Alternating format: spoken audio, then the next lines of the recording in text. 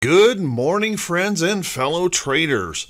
This is Doug Campbell with Right Way Options, and this is the morning market preparation video for January 24th, 2020. So, hey everyone, why don't you go grab your beverage of choice, settle in, and let's get started on the Friday edition of the morning market prep. Let's take a look at the diamonds here first. And as you can see, diamonds had a little bit of a rough and tumble day yesterday. We dropped 200 points just really quick yesterday, pushing back down, and we found that price support right there, bouncing right off of it. Now the recovery was very strong yesterday in the diamonds, but notice that we still have some work to do here in the Dow itself. We've got some resistance above now in the chart and a little bit of work to do here before we actually get a full recovery. However, if you look at the Dow futures during the night, we had kind of modest bullishness going on in the futures markets. But middle of the night, the World Health Organization came out and announced that they have held off on declaring a global health emergency due to the coronavirus. And markets just immediately responded to that news. Asian markets that had been lower most of the night quickly responded higher to close mostly bullish last night, and European markets that were pretty much flat in the middle of the night just immediately jumped up, starting to show tremendous bullishness this morning, and U.S. futures quickly responded, expanding that bullish look after that decision. Now the question is, what they said is they're not declaring it yet. They didn't say that they weren't going to declare it. They said they were not declaring it yet. So the market breathed a sigh of relief, but I wonder how that will actually translate into the weekend with the virus continuing to expand.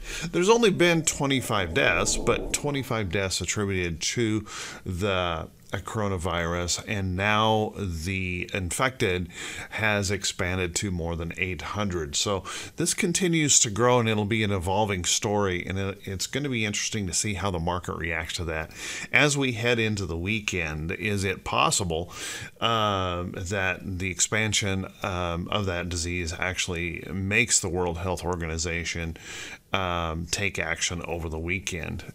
Be interesting to see. So what happened then is we were just responding very bullishly here this morning, gapping up in the Dow, and even though with that gap back up, we still have some resistance in the Dow that we'll have to deal with, but nothing major here. We did a really good job yesterday. The bulls held up well. They held trend, they held support. What else can you ask? The bears were roused just briefly, and I think with those calming words from the WHO, they settled back into some hibernation here, at least for the day. Let's take a look at the SPY. SPY had a bearish reaction, but certainly not as dramatic as that of the Dow. And as you can see, we pulled back, but we didn't even come close to testing this little bit of support right here, but it was a fairly strong pullback. Now this morning we're looking at a gap up open, and that gap up open is going to be really close to maybe breaking into that new record high position. It all depends on how these earnings this morning continue to roll out, how the markets respond to any of this news about the virus, and where that goes from here. So keep an eye on that. Really a good opportunity, a really good chance that we could see new records here on this Friday. Let's take a look at the Qs. Now the Qs just pretty much, I mean, there was a little tiny reaction lower, but pretty much ignored everyone else and said, we're so excited about the Intel earnings report.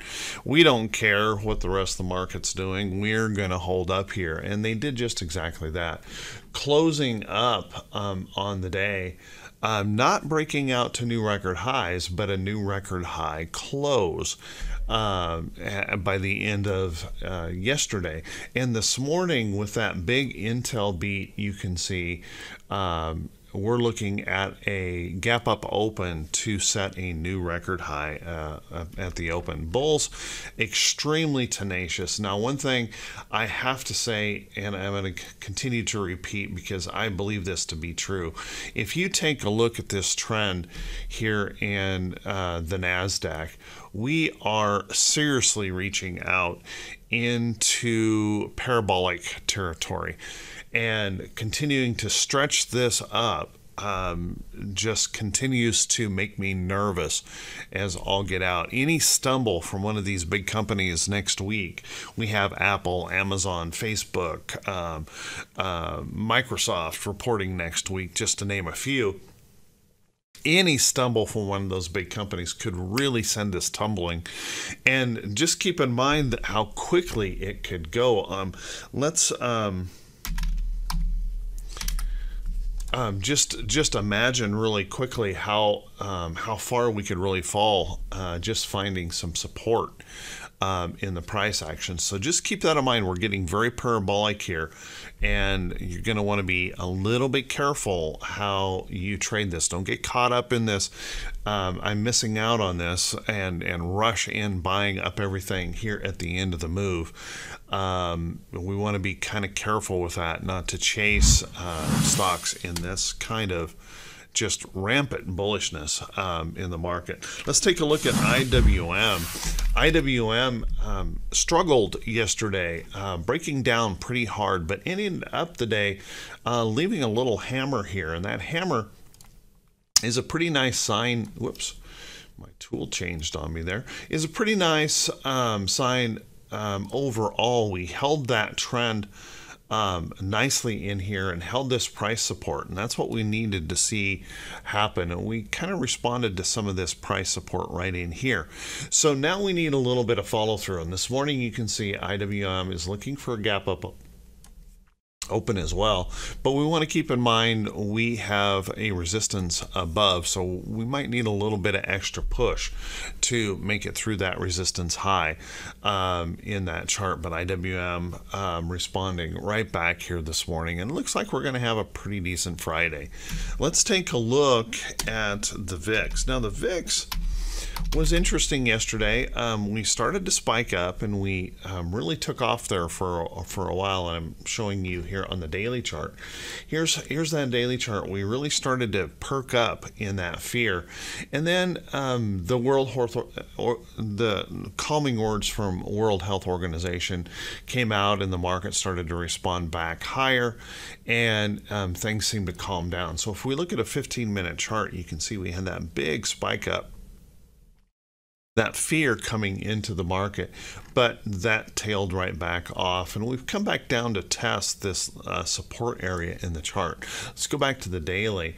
That support area really runs right through this area right in here. We're holding that support in that price action. Now with the bullishness this morning, I would suspect that fear will continue to subside, pushing us back down in this area. We'll have to see how we respond as we move toward the weekend, just with the worries of the coronavirus and the expansion of that, what the World Health Organization might do before Monday.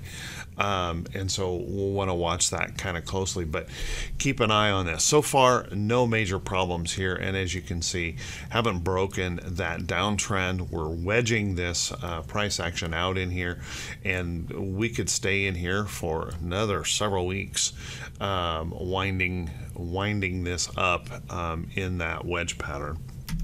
Let's take a look at T2122. Interestingly enough, T2122, early on yesterday, our T2122 was all the way down here. We were very, very close to right in that bearish reversal zone on that sell-off. But the rally back yesterday brought us right back up here to the midpoint. So what does that tell us? Well, it tells us that we have plenty of room for an upside move today.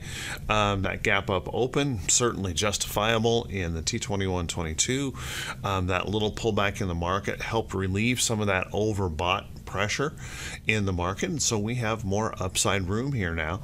And we also have downside room to move if something else were to occur and trigger some more selling in the market. So watch that closely. Not giving us a direction, but is giving us opportunity on both ways in the market. But I think, Friday, as bullish as we are right now, we're likely to see a pretty good day, at least for the first part of the day. It'll be interesting to see how they handle the market as we head into the weekend. Wouldn't be at all surprised to see some profits being taken. I know that's what I will be planning on doing. It's kind of my typical mode is if I have profits that I can take, if I have any concern over the weekend of events that could create an issue for me, I just prefer to tuck my profits safely away in my account, and I sleep well for the weekend. I come back on Monday and make my decisions based on what I know at that point. So I may be looking at trimming some of my risk heading into the weekend. Let's take a look at some of the things that could be affecting the market for today, and really a light economic calendar today. As you can see, we have the PMI flash this morning at 9:45 a.m. Eastern time, but other than that, really nothing on the economic calendar to move us around. So, and right now, according to consensus, that should come in really good. I don't expect that to cause any kind of major reaction in the market whatsoever. What will create some reaction is likely in those earnings reports. We have a little bit fewer, a lighter day today on Friday, which is typical. We kind of get a little bit of a break on Fridays, but we do have some stocks that we'll want to pay attention to this morning. One being like AXP reporting, and you can see AXP reporting bullishly this morning, moving on higher. So American Express got that good report out. We have NEE reporting today. This thing has just been an amazing run in the chart, and we'll have to wait and see what that report comes out and says, but so far not seeing much there. SYF reporting, you can see it looks like they're gapping down here this morning. SNV, still no report there. Bid-ask spread's really wide, but still no report there, it looks like. In APD, some of the more notable here this morning, and we just have a big wide bid-ask spread here with no report on that just yet. So keep an eye on some of those key earnings reports this morning. There's about 36 reporting. So with that, everyone, let's take a look at some stocks that could be setting up. But just before we do, if you guys would do me a favor, if this is the first time you've seen these videos and haven't subscribed, please click that subscribe button on YouTube, and then also click that bell icon when it pops up so you can make sure and be notified every time I post one of these videos. The purpose of these videos are just to provide good quality information without the hype and drama that you might be seeing in other places or even in the news, and helping us remove some of that emotion to focus on the charts, focus on the price action and the technicals of the charts, and maybe help us determine a better approach for the market day. And if you find this helpful, please click that thumbs up button and leave a comment. And I want to say thanks to everyone who does do that. You guys are truly awesome. We continue to grow the channel, and I thank you so much for that. You guys, thank you. It's very humbling. Let's take a look at some stocks that could be setting up. Please keep in mind that anytime I post a stock or show a stock in the video, it's not a recommendation to buy or sell any security. But these are stocks that you might want to put on a watch list, evaluate, and see if they fit you personally. Let's take a look at Angie. Angie is one, I've brought this one up a couple of times. Angie pulled back yesterday with everything else, but what we ended up doing is holding on to this trend. We held right on to that trend and put a little hammer in here. If this can follow through now, today or in the next few days, follow this up. We may even have to finish wedging this out before that pops up. I want to keep an eye on this for that possibility of that move that could fill this gap over here. Now keep in mind it reports on 2.5. That may mess up this entire idea, but let's keep an eye on that chart and see if that can move along. I noticed eBay yesterday. eBay is in this pattern that we call a rounded bottom breakout pattern. Rounded bottom breakout pattern is when that 50-day moving average has been moving down very sharply. The stock gets way oversold in the short term, and then we begin this process of recovery. The rounded bottom breakout pattern actually occurs when that 50-day moving average starts to turn up and we start getting prices to hold above that area. Let's keep an eye on eBay. Once again, earnings are likely to cause us a major problem here. They're going to report on the 28th. It's going to be really difficult maybe to get into that trade without some wild speculation on what the earnings may do. But there you have a really nice rounded bottom breakout pattern, and really the textbook rounded bottom breakout pattern if you want to study that. Let's take a look at Twitter here. Twitter has been pretty darn strong. And if we take a look at Twitter, we have this nice little trend, and we broke our downtrend here, so everything is looking pretty copacetic here. We broke through that resistance area, and now we're consolidating that move over toward trend. We tried the last couple of days to poke up and break through there, and we'll want to watch that pretty closely to see if there's that opportunity that breaks higher, works on filling this gap. Once again, I have to point out, earnings could really mess us up. Earnings just around the corner here. We'll want to keep an eye on that. I don't know if I've mentioned it lately, but I hate earnings. They really mess up really good trade setups, and just they really inspire gambling and convince traders to place undue risk in their trading around those earnings reports. So keep an eye on it, but earnings may cause us a problem here. Let's take a look at Starbucks. Starbucks found its footing yesterday after pulling back. Notice we ran into this resistance here, and we were kind of hanging on to this area as support. And then yesterday we gapped down, roared right back in a nice bullish pattern. So don't be too surprised if Starbucks still needs to consolidate this move a little bit in here. We'll want to watch that close for that opportunity, though, that may pop out. And here again, once again, I got to point out that this is going to report earnings soon. That may mess up any plan that you may have on that trade. Just keep an eye on it. But really good pattern as of yesterday. Quick trade in here, certainly doable, certainly possible. Take a look at Shake Shack. Shake Shack, nice pattern here. Unfortunately, Shake Shack is on the calendar for a report today. So let's watch this one. I've got this alerted. We'll have to wait and see. After breaking through this resistance point, we have this gap above. And excuse me, this doesn't report today. It reports in 1 month. Looked at that wrong. So we have about a month on this for this to make a move. So my alert up here is good. I'm just going to watch and wait as this continues to consolidate and maybe starts to set up its trend. So let's watch that in there for that next opportunity and possibly that gap fill up here in Shake Shack.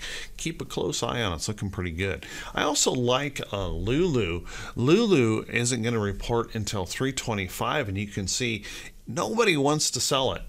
We like those stretchy pants. And as you can see, this nice little consolidating move in here, nice tight consolidation moving over to trend. Keep in mind the bigger trend is a little bit further away, so it is possible this could consolidate or more of a pullback over toward that bigger trend, as you can see. But if this takes that opportunity in here and pops out, we might want to be watching that for a nice upside move in Lulu. Good looking chart. How about blue? Blue kind of, well, disappointed me yesterday, selling off and did not recover here. Now, this is one of those biotechs, and I don't tend to trade these at all. I only report on those to, for those who don't mind trading the biotech stocks. They tend to just be so volatile and very, very difficult to trade that I just tend to stay away from them. I like the simple, easy trades. But if we can hold this trend down here, if we can hold that and bounce up off of there, there may be an opportunity here in blue, one to put on your list, kind of keep an eye on in that chart. Lots of other charts out there to pay attention to. I mean, more than you can possibly trade. I still think AMD is looking good. The big earnings report on Intel probably going to help that one this morning. Its earnings coming on the 28th. That makes it tough to trade, but just keep in mind a lot of the tech stocks will be moving up with that good earnings report out of Intel. So keep an eye on these things. Lots of stocks moving around. Like I say, that you just couldn't possibly trade every single trade out there right now that's looking good or looking bullish. So hopefully that was helpful to you, everyone. Hey, I want to wish you all a fantastic day, and more importantly, I want to wish you an awesome weekend.